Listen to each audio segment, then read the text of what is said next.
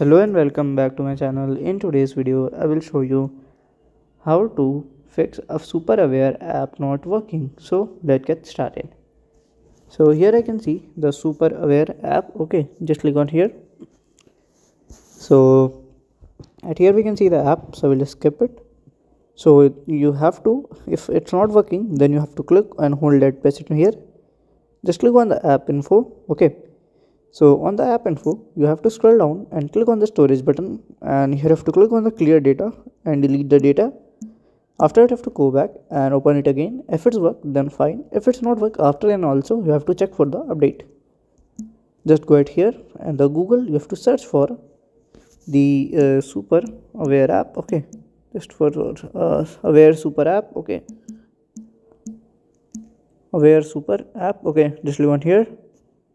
So by this way you can just update it and you can use it. So if you find this video helpful, make sure to like, subscribe and share the video. Thank you for watching.